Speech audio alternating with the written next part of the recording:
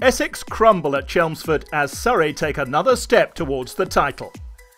The Division 1 leaders just about edged day one thanks to fine innings from Rory Burns and Dean Elgar. Essex hit back with a couple of late wickets and Surrey resumed on 256 for 4.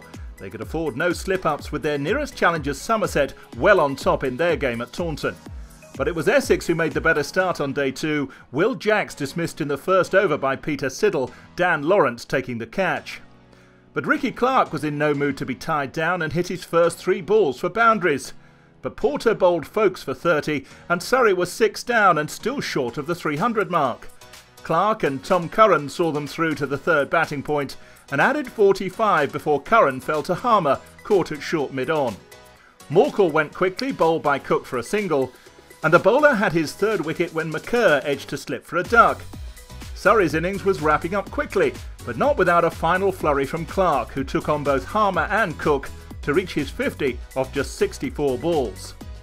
The fun ended when Clark skied Porter to Tendishkata, out for 56 very useful runs to take Surrey's first innings total to 351.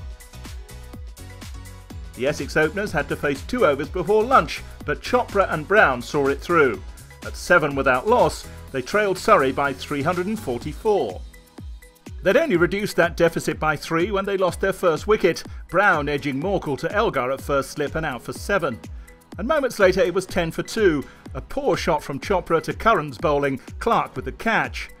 Lawrence was the next to go, LBW to Curran, and Essex were in disarray at 20 for 3. Tom Westley mounted a fight back, hitting McCurr for 2 fours in an over.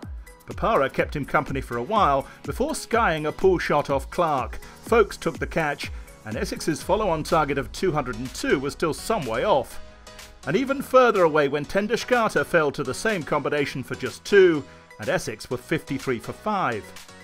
Pepper helped Westley add another 33 runs to that total, but he was next to go, Curran knocking his off-stump out of the ground. Essex's last hope of a reasonable total surely disappeared when Westley fell to Clark for 49. Surrey were in no mood to let up, and before tea Clark had his 4th wicket, Harmer LBW for naught. Cook hit McCurr for 3 fours in 1 over to take the total past 100, but Porter fared less well, LBW to the same bowler for 12, and Essex were 9 down. McCurr took the final wicket too, Cook falling to a great catch by Pope in the gully, and Essex were all out for 126. Clark with 4 for 28, and Surrey 225 runs ahead.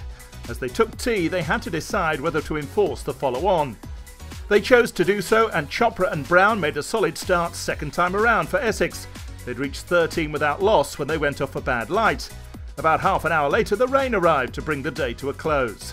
Essex still 212 runs behind, with 10 second innings wickets remaining. Surrey closing in on a win which would propel them ever closer to the championship.